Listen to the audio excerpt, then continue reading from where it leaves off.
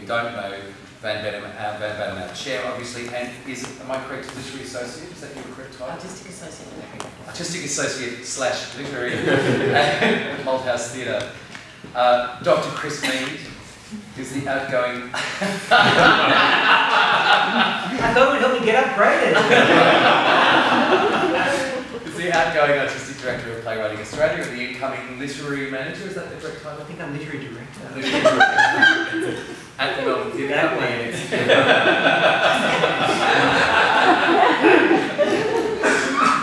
Hamish Michael, who of course you all know. Stephen. You've spoken. They know you. Stephen Sewell, freelance playwright, rebel rouser, troublemaker. On my good days.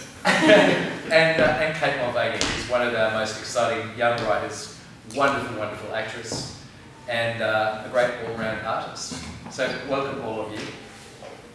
So I was thinking about this, they don't write them like they used to idea, and I suppose I thought I'd just start by unpacking what I think, what it suggests to me. I guess I'm really not sure what the question means, particularly in the light of so much what I'm calling renovation at the moment, by which I mean things like Heiley and all over. I'm not sure how much of it's made it down here. I know some of Tom Holloway's work has, but there's a great deal of work going on at the moment with people working with older texts and reinventing, rewriting, reshaping, including The Nest, which is even subtitled after the Philistines.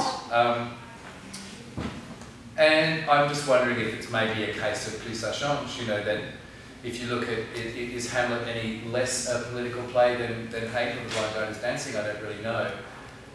But I thought I might start by asking you, Stephen, because you've been around the longest. as our senior panelist. It wasn't my fault. I tried. If you look at the theatre now, its kind of current 2012 world, and when you started writing in, I suppose, the late 70s? Is that right? Mid-70s. Mid-70s. Do you feel like it's radically different, or...? The two major differences I would say are that at that time, in the mid-70s, and the beginning really of the second wave of Australian playwriting, Australian National Theatre, nobody had the vaguest idea what we were doing. We were throwing ourselves into the world of theatre simply because we thought it'd be a good idea, but we didn't actually know what we were doing. So that if there's a difference, as this topic is suggesting, between the way we used to write and the way we write now, it would be that when I started writing, I had no idea what I was doing. The first time I ever went into a theatre was the day that I walked in with a play. And so the kinds of support and knowledge and wisdom that are now brought to bear on new writers and young writers just wasn't available at that point. And it wasn't just writers, it was everybody. The directors, the actors, like nobody knew what they were doing. And the other side is, I think, while that has been going on, the political situation has changed. We entered theatre as really, I think, as political as rebels. We wanted to build a national theatre, to build an Australian nation. That's kind of where we were coming from. Now that impulse, I don't think is quite so strong. It is strong in certain segments. The Aboriginal theatre, I think, is still very driven by an anger and a fury and a determination. But other parts of our theatrical experience have simply become, doing theatre. So I think that'd be two. We were amateurs, but we were passionate. But I think people aren't quite amateurs anymore. They're very good practitioners, very good actors, very good writers, very good everything. But perhaps the passion and the determination to see it in a political way has been blunted. And do you see that as something about the industry? It's always a strange term because it's such a cottage industry. The industry itself, or do you think that's a wider? I know we shouldn't use this word, but I will. A wider kind of zeitgeist idea. I know. That's right. Yeah, I think it's what you said. I mean, obviously, it's not the same all over the world, and I think that probably in Cairo at the moment there are some passionate people developing new theatrical and filmic ideas about what it could be and what it should be. And Australia's just not part of that mix. I'm going to throw to you there, Van, because you're at the other end of the spectrum, a younger playwright, but also, like Stephen, your work is intensely political. Well, I mean, it's explicitly political. I mean, I'm from that rather old school historical materialist Marxist school that says all work is material. So and we all are. Is political, and I just find it. Yeah, I mean, my issue is. I mean, I did my thesis on Stephen, which I find, you know, now that we're grown ups and my theory is programming his work, like, hilarious. So my knowledge of that period for Stephen is personal, for me is historical and academic, and certainly it's interesting for me as a practitioner to look at a generation of playwrights who were nation building and were explicit in that project, because where I get very frustrated with my generation of playwrights is, and those who are younger, and obviously my work at the Malthouse, I have a lot to do with Gen Y playwrights, and you know, I'm sort of forced to talk to them, and that's a joke, that's me being funny. Apparently I don't smile. I've got bad wisdom tooth problems, and apparently I don't smile when I tell jokes, and people think I'm hostile. So if you think I'm being hostile, just imagine how much better it'd be if I was smiling.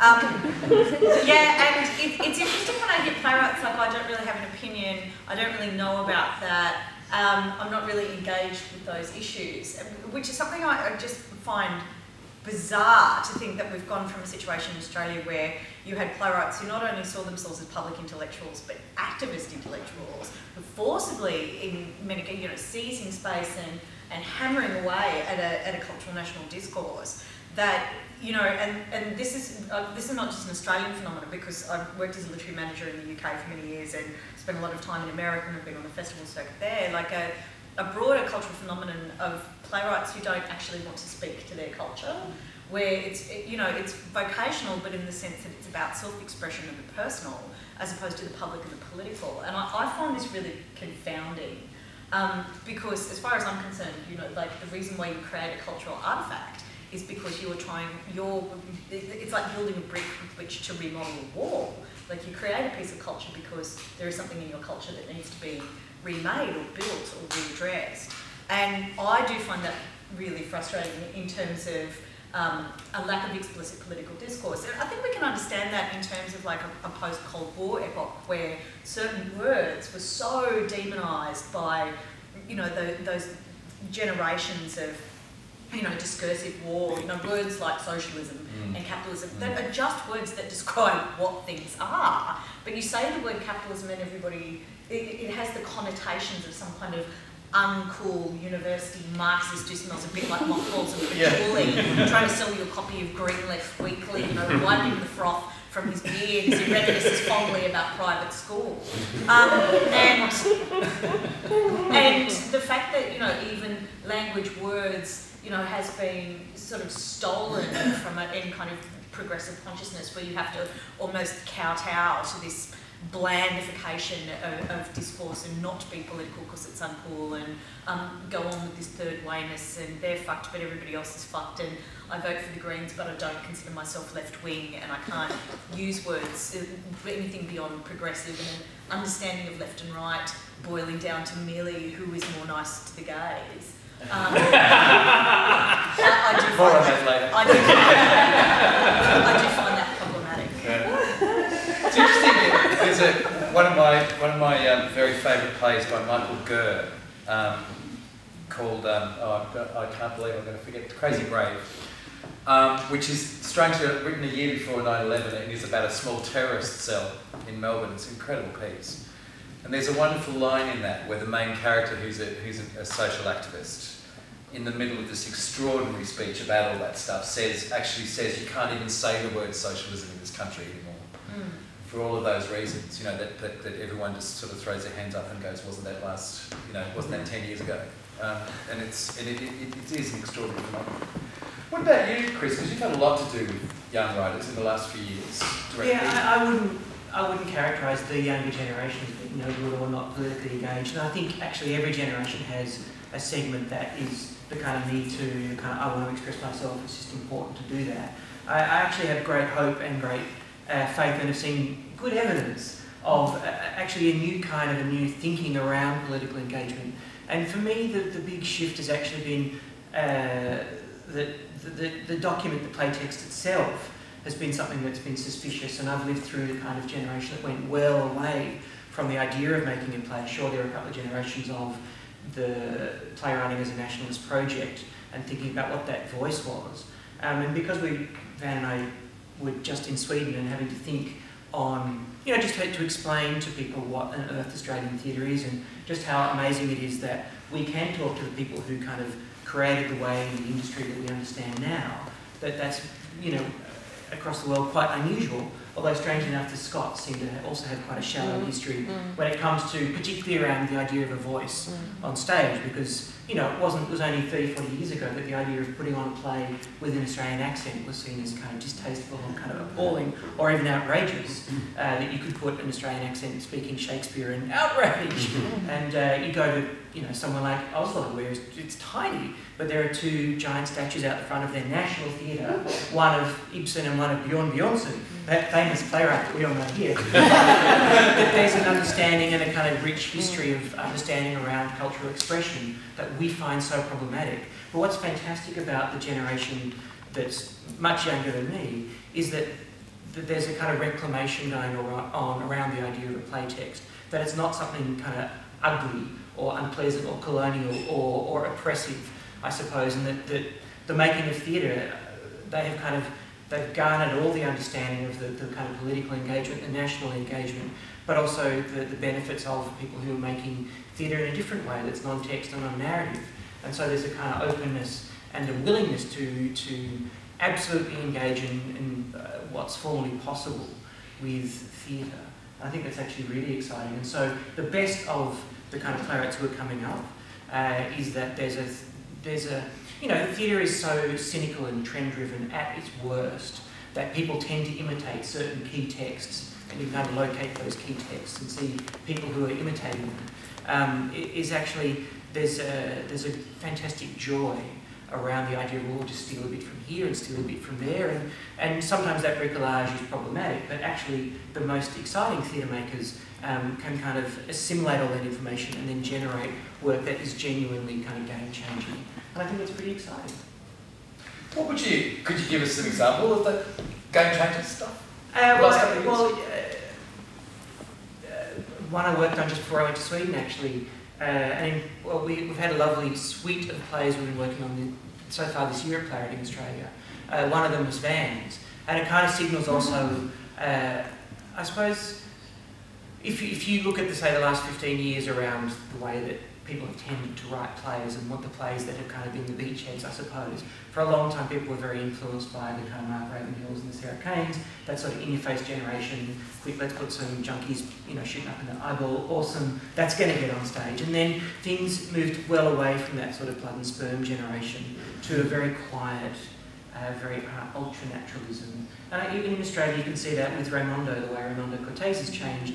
His early plays were kind of revelling in the extremes of language and of kind of human sexual possibility, I suppose. And then with Ranters, they've gone for that kind of deep ultra-naturalism where it's almost like, what, is that drama? But of course, there is embedded within it a kind of richness of dramatic possibility. And a play like, the Irish playwrights, that's when they come with person. And then working on Van's play, and then Declan Green's play, and Jane Montgomery Griffith's play, and even Angus's play this year, it seems that people are finding a theatrical mode that makes the most of what actors can do, but also doesn't require huge sets, or you can do that if you want, but also just goes back to the joy of having an actor talking. that you don't need that much actually to take people on a huge theatrical journey. And there's a play called Terminus, which I don't think it's come down here. It is, it's about to be here. Oh, it's on. Go and see it. But it's one of those plays that I suppose is gorgeous for what it allows an audience to do. And Van's play that's on at Griffin Theatre Company next year, The Bull, the Moon and the Coronet of Stars, has learned the great lesson of that, which is that two actors talking, as well if you didn't know, but theatre companies love it when there's no set and there's only two actors in it. But you can take audiences anywhere. So there's a kind of there's a thinking around that European inheritance, particularly around drama as well. And Van was really tough on herself because hers was also based on a Greek myth, on the story of Ariadne. And it was a lovely thing going through a script. She said, "Be tough on me, be tough on me. Make sure there are no metaphors or similes or even words that aren't classical." You know, and she wants all her similes and metaphors to be really concrete. And so there was one point she talked about Japanese kanji. Had to go. Had to be quick.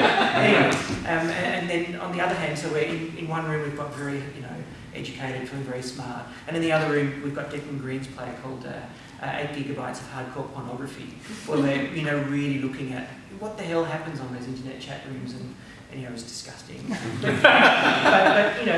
but what's brilliant about that play in particular is the fact that he's really thought very deeply about, because it's about how people communicate. It's about two 40-year-olds who start dating on the internet, and it's absolutely heartbreaking but painfully hilarious.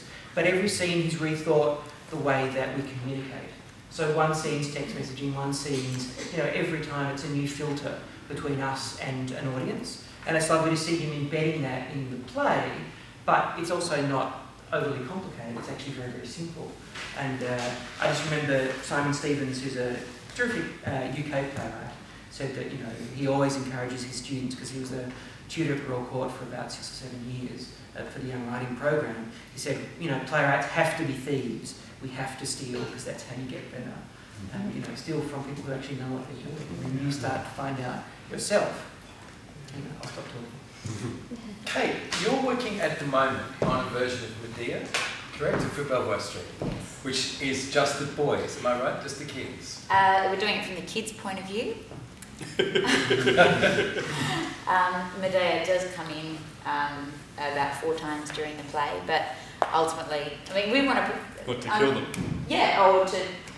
The story. Yeah. No, we actually want to put on the poster, yes, it's the one where the kids die. Because we've been inundated, because you put kids on a poster and publicise that there's kids in it, then people think it's a family show. And we've been inundated with bookings for 8-year-olds and things. And, so we try and I welcome them in because they won't know. The thing that we're doing is, and this is something that I have a bit of a bee in my bonnet about, it's a new play. But unfortunately, more often than not, we're getting asked to, can you just name it this? Can you just name it this? Not that Belvoir did that, but I think it's happening a lot. So you did consider a different title? I wanted a different title. It's not Medea. It's Medea's happening off stage. That's what, definitely that's what I've got in my mind when I'm writing, that Jason's there and, he's gone off to be with the princess and she's having a meltdown, and it's a domestic going on, but we are in the room with our 2 little boys who are about to die and they don't know that. And that for me, the politics is off stage, and I think that's where I differ a little bit from Stephen and Van. I consider myself a political writer. My most successful play was about Agent Orange, IRA, and Vietnam, set in Sherwood Forest. And the greatest thing that anyone ever said to me was, "Oh, but your plays aren't political." That wasn't a political play. And in fact, it couldn't be more political. The things that I was talking about, I'm an Agent Orange survivor, so I was writing what I knew about, and I write a lot about that subject matter, but I like a good family drama. And I like a really, really good story, which these guys are also amazing at. For me, politics comes second. For me, it's all about disguising the politics amongst something that we can all recognise. I don't ever want to wave my finger. I want the audience to wave their fingers at themselves, but hopefully I want to be the one to turn the finger around, but I don't want to be the one to shake it, if you know what I mean. Yeah. Yeah, so, and I grew up on Stephen's work as well, which I just adored, and you encouraged me so much to be political and when I got to a stage where I was asked to write my autobiographical piece, which is called The Seed, about the Agent Orange stuff, it came really easily because I had this amazing group of writers that I'd studied that allowed me to do that. I was allowed to do that. And I studied under Tony Nichols, who's here. Yeah. Tony, you know, he was very, very good at bringing politics into great storylines, and I took a lot from Tony on that level. But yes, I'm doing Medea. But it's not a political version, it's hanging out with the kids. I suppose what I was interested in is what it, you know, thematically, I'm so fascinated by this because I've seen quite a lot of these kind of so-called renovations of recent time, and you know, loved a lot of them, and me too. You know, the idea of, I don't know, it was Joseph Campbell. Somebody said, you know, what are that? There's 7 stories or whatever it is. I don't know. I don't actually never really held with that, but there certainly is something kind of very resonant about the, you know, the Greeks particularly, and Shakespeare and whatever, that, you know, that seem like they're universal. I ended up drawing most of my research and dialogue not from the actual Euripides version, but from articles that are happening every single day in our newspapers about parents throwing their kids off bridges. Sorry to make it dark for a moment, but that's what they're doing. You know, these parents that are having meltdowns, they're breaking up, they're running off with the kids, they're doing all sorts of terrible things.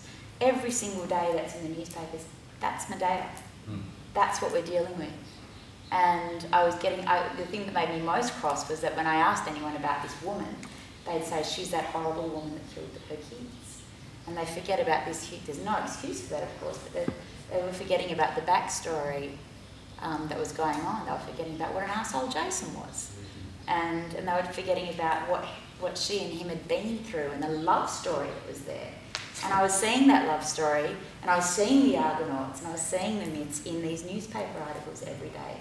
I still do. And so that for me is our story, not necessarily so much the Greek myth. And luckily our 2 little boys who have never acted before, they're 13 and 11 and have never been on a stage, get it. They just get it.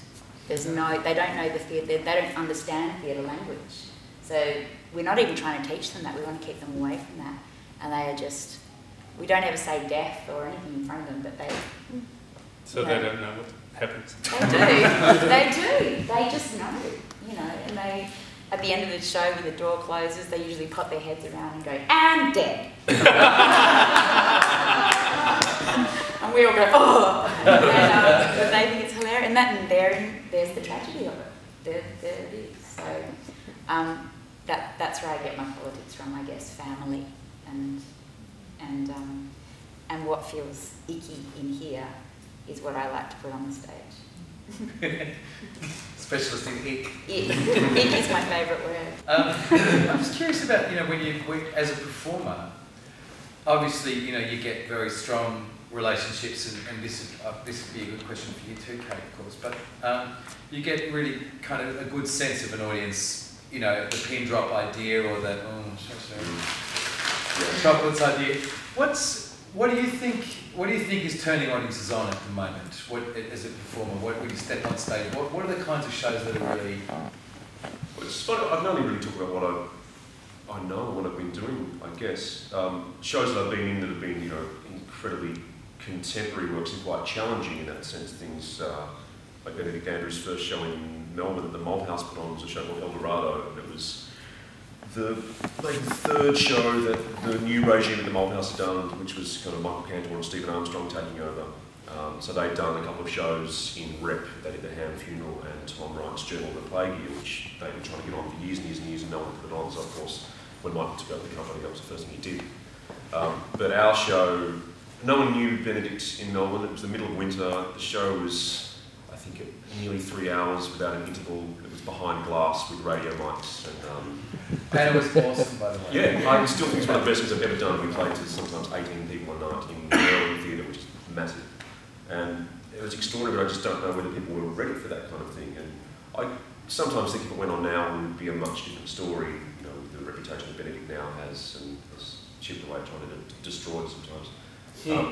But after that, we then did a really collaborative show that we created called Moving Target with some of the same people, the same writer, same director, same company, half of the same actors, and a few more involved, but it came out of... including Rita. It was Rita, yeah. So me, Matt Wood, Rita Carlier, Rob Menzies, Julie Forsyth and Alison Bell. And that was... It just came out of like elements of just devising. We played hide and seek for weeks on end and just kind of messed up this hall in Fitzroy and just kept doing that, and things kind of came out of that. And then Marius went up to Germany and wrote a text as a response to that, and then we kind of met the next year and integrated the two. And it was kind of the opposite of what El Dorado was, but it was such an extraordinary energy in this production. And now I just did a show, Death of a Salesman, at Belvoir, which is kind of the inversion of that, where you take an extraordinary classic text, which is incredibly tried and tested, and doesn't really put a foot wrong. It's quite amazing in that sense. But all we had on stage was a black space, a 1997 Ford Falcon, and actors with words, and that's kind of the opposite, I guess. It's people just fell in love with it. It sold out. We played for 8 weeks, and to a point of nearly destroying one of our actors from exhaustion. But that's as simple as this. You put this amazing story on stage, which everybody wants to see, and you don't really need all of that extraordinary theatricality in some way. But I think that's the trend that's kind of happening recently, and especially in Simon Stone's productions, is just stripping back and stripping back and stripping back until basically all you have is just the text and some great people telling it to you. I kind of made the joke that soon you'll just have a glass box on stage with the script in it, and you won't even need that. But it is actually, I mean, correct me if I'm wrong, I didn't see Salesman, I did try, but sadly you couldn't get a ticket. Yeah. But correct me if I'm wrong, it's actually the opposite to that though, isn't it? It's actually about the intimacy an audience is experiencing with the flesh. Yeah. That's what's so kind of successful in that line. Like Thyestes, this is a Hayloft show that Simon Stone directed, had a similarly terrific season. Filled with those moments on stages, and actors of people. I think sometimes, I don't think anyone here would think this, but it always surprises me that people think there's a wall here that we can't hear and see everything. We know who's got a mobile phone. We know who's unwrapping a lolly. We know who's got a bit of a cough. We know who knows all the words to the Shakespeare. All of that, you can feel it from right back there. And those moments on stage, and Death of a Salesman was filled with them. And the other one I saw, which was just exhilarating, was The Dark Room by Angela Bettskin at Downstairs Belvoir about a year ago now. Tiny space, but just pin drop stuff, and everyone at once sitting forward, like as the actors leaned forward, the audience leaned forward, and it was just like this moving, breathing beast. And that's how I felt in Salesman as well. And that's good storytelling. And for me, that's why I go to the theatre, no matter what the story is. That moment where we're all breathing and taking it all in and learning a lesson and getting educated and being political and telling a story at once. It's important to acknowledge though, and I have been making a name for myself on the panel circuit by slagging off Shakespeare recently. Because a conclusion that I came to, because my job at the Malthouse is not as a writer, even though it is in writing now, there is a dramaturg. My job is to birth text, work with living writers on making living text better, and work with living directors on making the text of dead authors better. That's what I do. And in my study of narratology and the way that we construct narrative, like Shakespeare becomes incredibly problematic, because what we understand to be story, and this is always, you know, the first point of engagement for me, ideologically and dramatically, when we're doing an adaptation, because at Malthouse we're famous for doing when we take a text, we fuck it up, we change it. You know, I'm working on an adaptation of a Bartok opera at the moment myself. I'm not the dramaturg on my own text. But a conclusion I came to is what we understand to be story is based on a series of cultural assumptions. And my issue with Shakespeare is that you're looking at a man who was writing in a period where black people were not considered to be individuals, they were considered to be property. You're looking at an era where women could be transacted in a marriage contract and not have any property rights. You're looking at an era where our understanding of what it is to be human is codified within a particular social experience of a privileged white man on a very small island in the North Atlantic, you know, that's based on property owning an inherited title and the notion of kingship. And if we just take, and you can say this about, you know, numerous playtexts and their point of origin, if we just take that story and those story elements and we don't critique the assumptions of power that inform, you know, status within that story, we end up texts that replicate, and this was my issue, I will admit quite publicly, with The Wild Dark, Yes.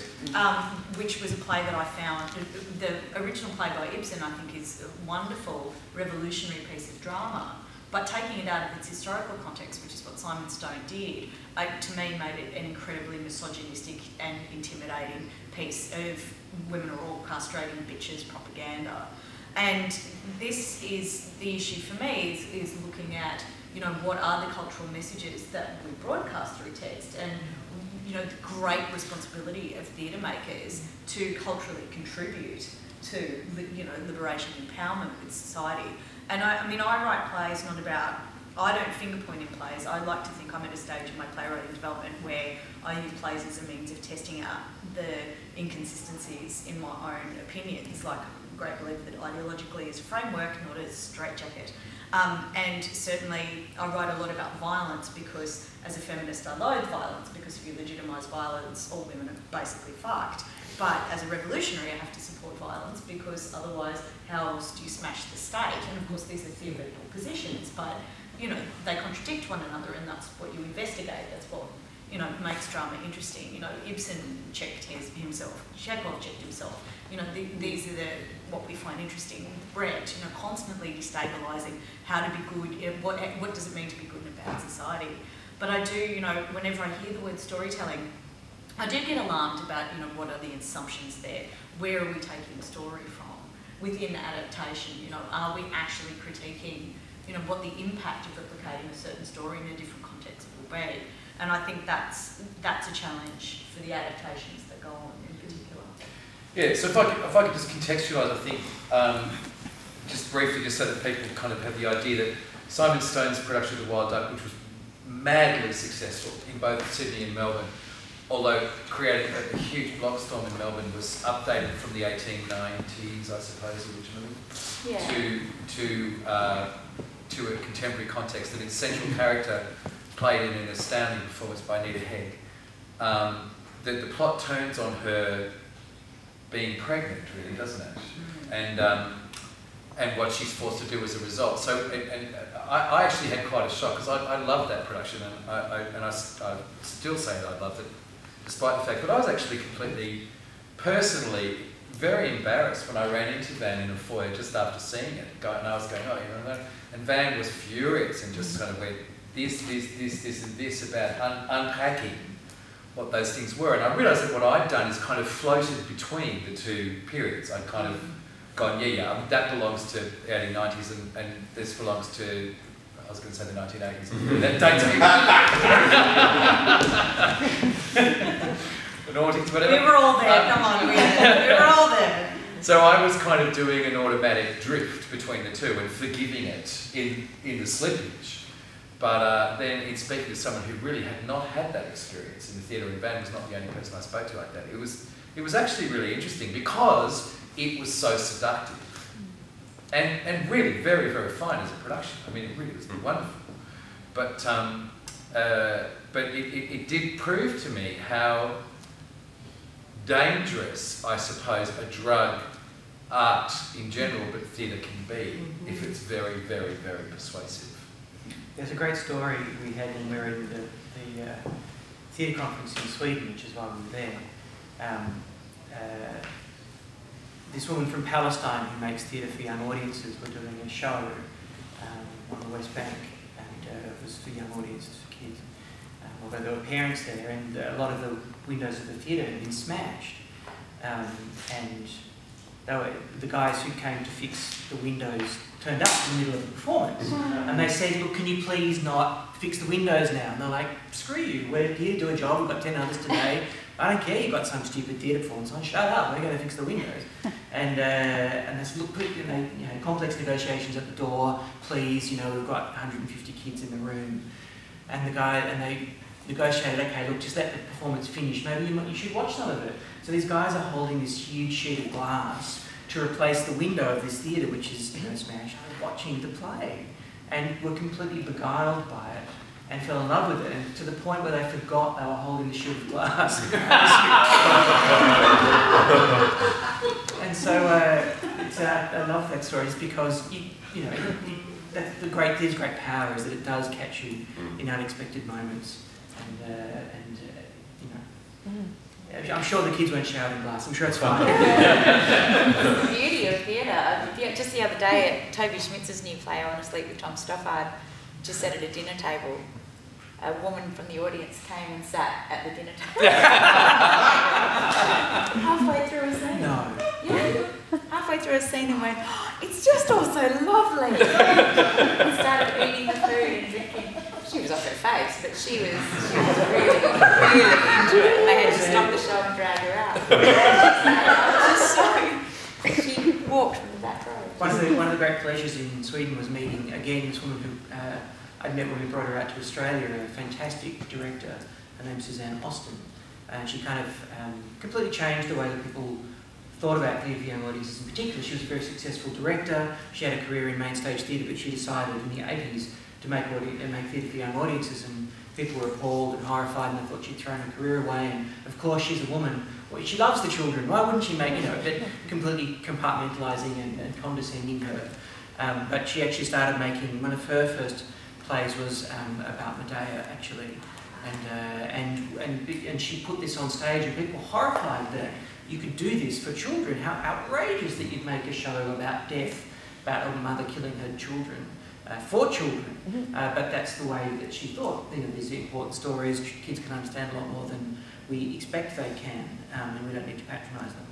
And her most recent series of shows, and I was telling Kate the other day when we were at Toby Schmitz's play, in fact, was that she, you know, she's in Sweden, so of course she has her own company of actors and her own theatre.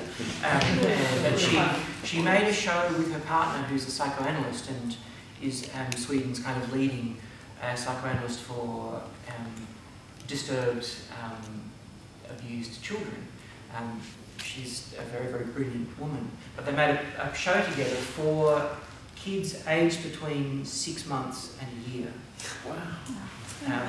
And her acting company all wanted to quit. They thought she was insane, that this would never work. That would be, you know, that'd be ridiculous, doing theatre to screaming children, as if that's ever going to work. And they spent, you know, Sweden, so it took a long time to make it, and over a series of workshops where they filmed the children watching as well as the performances themselves. And what's extraordinary watching it is that these children are sitting in the laps of their dads, their mums, their grandparents, and it was a play, by the way, that went for an hour 20, just so you know. And sure, some of the kids did scream. Like a Peter Brook length for 6 Some of the kids did scream, but it was no more than the people who were wrapping their lolly packets or people who walk out anyway. The proportion actually was almost exactly the same. But the kids watched dialogue, because you watch their little eyeballs, and they're unlike grown-ups, their mouths drop out. But they're watching dialogue, they're not following the kind of juggling or the, you know, look at me, kids. And there was this great moment in one of the early workshops they'd done where was a moment where there was a story of a person from conception to being a year old. So, and the 50-year-old actress played that character, the baby. And the mother was played by a woman in her early 20s. So for kids, they had to kind of invert immediately the way that you look at your parents. Anyway, but there's this great moment where the little girl was having a tantrum, played by the old woman, and then the mother was just exhausted, and kind of collapsed in exhaustion. And they don't encourage kids to be part of the performance, but this little kid got up onto the stage, and there was 6 or 7 actors watching the girl have a tantrum, and this little girl went up and started pulling their trousers as if they should get, like, do something, stop that girl having a tantrum. And they're all a bit like, oh shit, there's somebody on stage, what do we do? And then she went over to the mother character, played by the younger woman, and tried to stroke her, as if to comfort the mother when the kid's being naughty. But because their arms are so short, they're like, and they couldn't reach because their arms are too little. And so she plonked herself down on her ass and then got a foot up and started stroking her. And what's extraordinary, and talking to Anne-Sophie, the psychoanalyst, is that we actually know very, very little about how kids' brains work and actually what they can receive and how they do process information. Probably because it's probably slightly unethical to experiment on children in the way that you might on a rat. Anyway. Depending on your ethical stance. Although, robots, who knows? But it was extraordinary just to think that actually our understanding of empathy and compassion goes obviously very deep, but that they can follow story fundamentally. And they're the theatre makers, they're the next generation coming. Yeah, well, that's exciting. One of the questions actually to Suzanne was have people tracked what's happened, because it was 6 or 7 years ago. Yeah. And, are they better people? I don't know if there's a measure for that, although in Bhutan. Anyway, but it's I suppose it opens possibilities for us about how we tell stories and who we can talk to, and particularly for young audiences, actually, that it doesn't need to be that sort of ridiculous, trying too hard clown, big feet nonsense. It can be, that's fine, but that actually there's something very profound about that for us as makers. I'm wanting to just check in with you guys, see if anyone's got anything they'd like to ask anybody on the panel at this point. I'd like to follow up with on a phrase Chris used a while ago. Chris, you used the word reticence about something to do with perhaps Australian writing. Could you talk a little bit about what you meant by that? Reticence? There was a period in the 90s, I suppose, when theatre plays became really, really uncool in Australia. And a lot of people wanted to go into film and into, just to avoid telling stories in that particular way. We'd been kind of bombarded by, plays built in a certain way, and there were variations on that. And I think that certainly I was part of a generation who were, just saw the play text as something restrictive, I suppose. And it was such a tremendous relief when that period kind of ended, I suppose. And part of it was around nationalism. And it was interesting to hear Stephen say that, there was a very concrete, decision, certainly from, people, when you talk to Jack Hibbert or John Rommel about, what their project was, and which was quite different, of course, to the Women's Theatre Group at the time, which was much more internationalist and much more non-narrative in its end. But there was a certain bombast around the idea of what a play text should be, particularly in an Australian context. And I was part of a generation that wanted to evade that responsibility in a way, or that kind of the repercussions around what that might actually do as a document. And it was so curious when, in the last couple of years, that there's been such fury around the way people have constructed their seasons with theatre companies, and such a kind of blindness and stupidity, really, from people who should know better. When I studied and went to university, it was absolutely, key to the way that we thought about everything, was that you think about class and race and gender as analytical tools and things that you applied to everything that you did. And it was just bizarre to me that somehow people who are in charge had kind of given up the ghost, or kind of didn't matter anymore, and that art was a higher calling, that something around taste, or something around, what's good enough is actually, merit, I suppose, is our ultimate guide. And it seemed to be such a foolish way of thinking about what our job was, I suppose. And certainly when you go down the kind of arty, the sometimes stylistics of vacuousness. Yeah, but when you evade text, actually that can be the worst in terms of apoliticism, I suppose. And that these two things combined made for a very dangerous period, I suppose. That art was a kind of higher thing, but that it meant that we'd kind of forgotten actually what theatre can be and what should it be doing. Anyway, I'm not sure that answers your question, but certainly there was a period when the idea of a play text was pretty damning, and but the next generation kind of absorbed that and hoped. Actually, there's a great thrill around what you can do with text, and that there's no fear of it. Actually, that it's actually kind of incitement to discourse or more discourse, and there's actually a really exciting virtuous circle around. Well, if they can do that, well, fuck, I'm going to do this. And if they can do that with a play, well, I'm going to make this. And so it's kind of funny that we're talking about Simon Stone all the time, even though I think I feel we're pretty tired of talking to Simon, but actually that he's generating such fury that actually I'm going to make theatre that's against that or that's different to that, and that's probably not such a bad thing. I think the key word is incitement. I mean, if a text is not an act of incitement, I find it problematic. And certainly at Malthouse, we used to, like, Malthouse is the building that used to house Playbox, which Tom worked for, which was a very different company. And Playbox did text, like narrative text-based drama, and that's fine and that's great.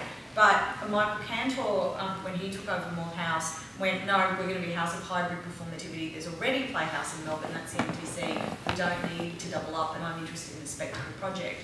And certainly Marion Potts, who's the new artistic director, has embraced, you know, the notion of a house of hybrid performativity, that we mix it up, you know, it's opera, it's dance, it's mime, we're doing a puppet show next year, so excited, and combinations and permutations of all of that. And when, you know, with our product and what we make, for us it's about performativity, and it's about the full range of different skill and theatrical craft and different experiences of performance that you can bring to an audience. And this is very difficult to communicate to playwrights who are still in the old playbox mode, where you wrote your play, you gave it to a director, you put it on. I mean, that's not how we work. And certainly, like, I'm excited by a text that incites. And one of the reasons I love Hate and campaigned so passionately in my theatre for us to put it on this year is because it's an act of incitement. What can you do to me? What can you do to me, director? What can you do to me, actors? How can you make me live and breathe?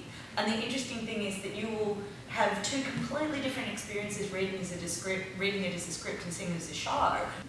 But just to go to your point of reticence, Playwriting Australia is we live in Carriageworks, which is all our neighbours are funky, cool theatre-making companies. And everyone, when we moved in there, said, oh, you'll be the real old fogies in there with your boring plays and your old-fashioned kind of theatre.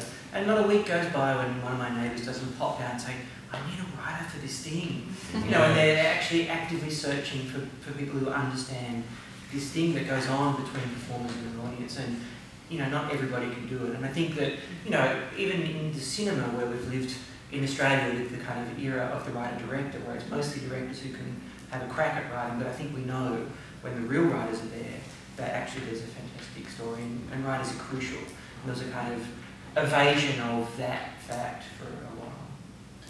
Right. Sort of follow up on the text as an incitement, because I think certainly there's a lot of talk at the moment about hybrid and theatre, and you know what that means. And someone said to me the other day, oh, well, if you want the theatre work Australia to fund a piece of theatre now, it has to have 47 screens on stage, and someone has to hang off a trapeze full chooks out of us. You know, if it's just you would. If it's just a well-written play, you've got no hope in the world of being funded. And there seems to be, from what I hear, just kind of a groundswell feeling of despair about government supporting, you know, the well-written text. And the other thing that Elaine Valentine said to me just the other day, she said, people are making hybrid work which has writing in it that no one will get away with if it was just a text.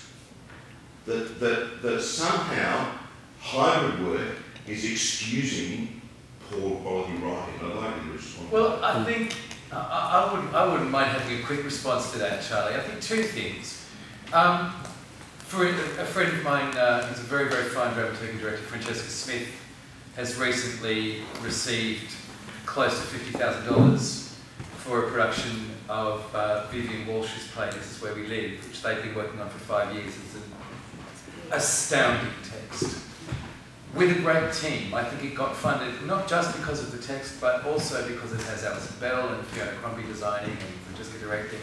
So the team is funded, you know, but it's a no bells, no whistles. It's two actors, very simple at Griffin. You know, I mean, I think the interest is still there. But you know, it's certainly, I think the days of going, oh, we'll just read the play, we'll fund the play, which I sort of remember more, I suppose, from the Playbox end of things, which is a slightly different model. But I mean, I think perhaps those days are gone. The team is important now, but I think that's right and proper, in my view.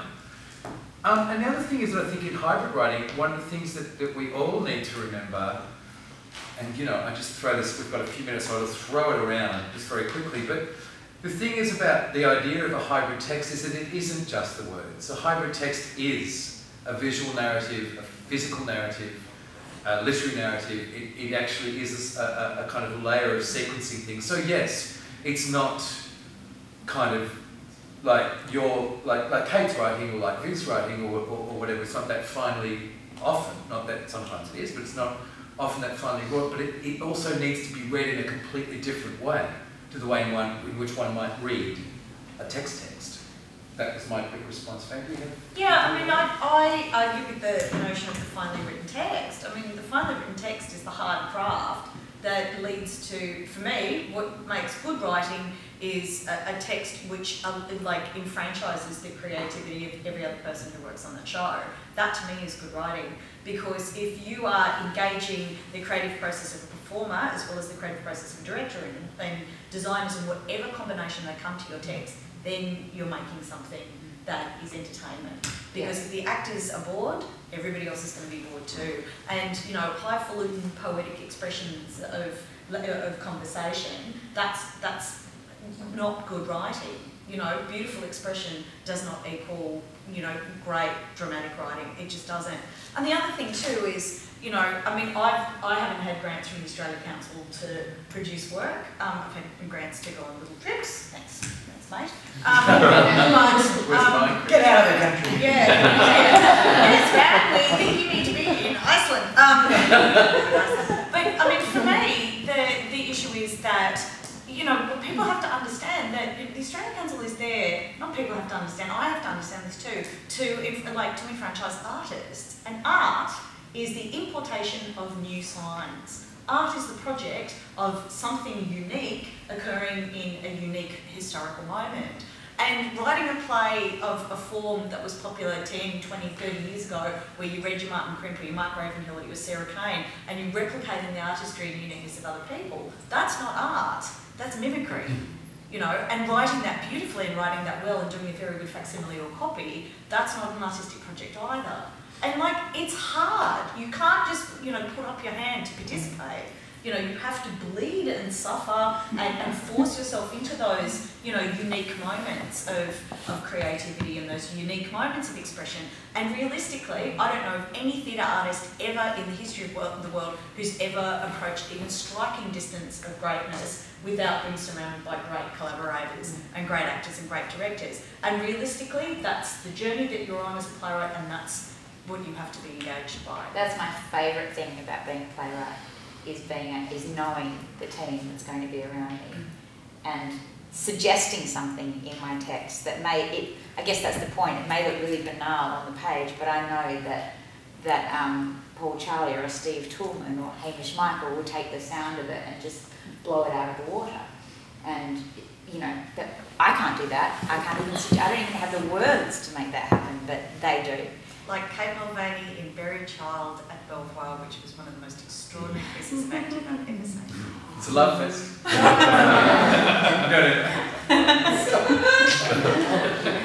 It was my special G-string. It was the ponytail. On that point of hybrid stuff, Kate and I last week saw a show at Hobart called The Conversation Piece, which was an extraordinary show. But the text in that comes from an improvisation on a theme by the dancers, and the text by itself, you wouldn't pay money to read it. I was cringing. It's First 5 literally just like minutes. a Gen Y conversation between three people about, oh, you know, did you see this film, or Team America, Matt Damon, all this kind of stuff. And that's not the interesting part of the play. It's 3 actors and 3 dancers, and they kind of, you know, interweaving throughout the entire show. But that text is then recorded and repeated, and it's the form that explodes that into all these other interesting ways, and that was the most extraordinary thing to watch. How you can deal with this one thing that repeats on itself and gets kind of turned into all these other amazing things. I went from wanting to walk out in the first 10 minutes because I was going this dialogue. I could write this for them. I'm doing all that. To, you know, it's improvised, but even that I was going, terrible improvisation. And then did not want to leave the theatre. At the end of the piece, just wanted it to keep going and going and going and going. And I was crying. My heart was racing. It was such an emotional, physical, political response as well. There was stuff in there, the way that who was the choreographer? Lucy had made it actually this piece of being human. And it was new. Like I've never seen anything like it really. And if that's an excuse for bad writing to create new forms and to see new results, then I fully support it. It's just reminded me of the seagull. In the back line. Just ça change, as I said at the beginning. Thank you very much, everybody. Thank you for being here today. We'll wrap it up there. Thank you.